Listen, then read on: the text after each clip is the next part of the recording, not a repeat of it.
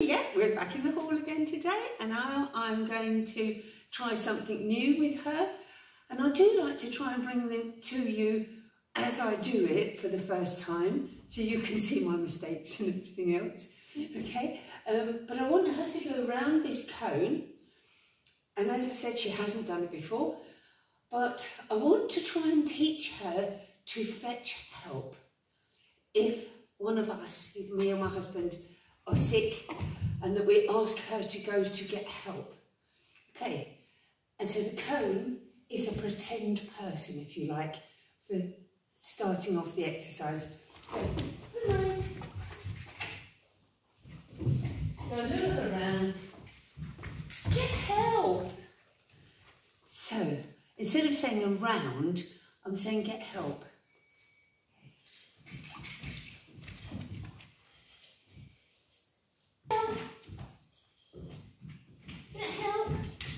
Good girl.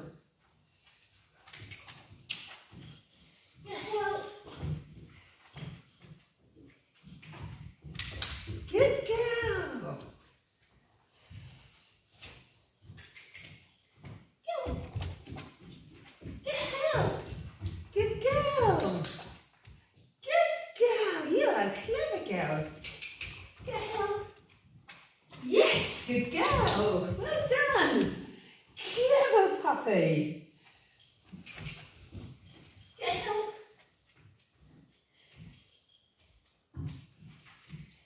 Good girl.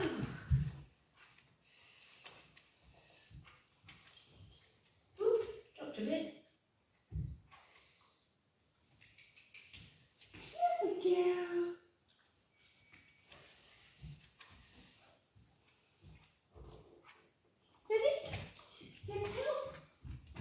Oh yes, yeah, well done, Primrose. You are a little star. You are a little star.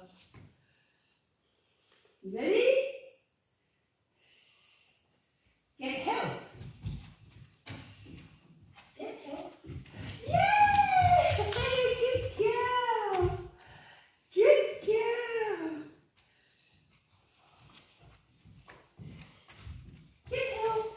Oh yes, good girl. You're clever. I love this dog. You know, there's not a bad bone in her body. She is the sweetest natured dog. And you know what's lovely about her? She's quiet. She's not barky and whiny and cryy. She barks when there's something going on outside our house. She's got a really deep bark and she really lets us know. But she's not a whingy dog at all.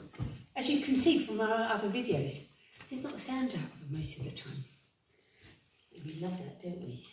We don't like whingy dogs. We don't want whingy dogs, do we? Okay, let's try again. Get help! Oh yeah! Well done, Primrose. Primrose, get help.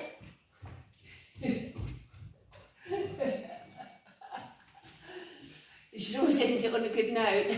I should have finished there. Come on.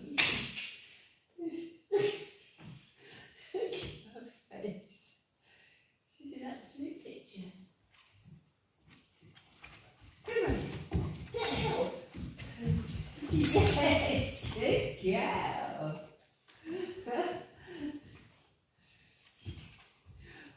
One more time. This is when I should finish it. Primrose, get help. Yes, good girl. You are a clever girl. See you in the next video.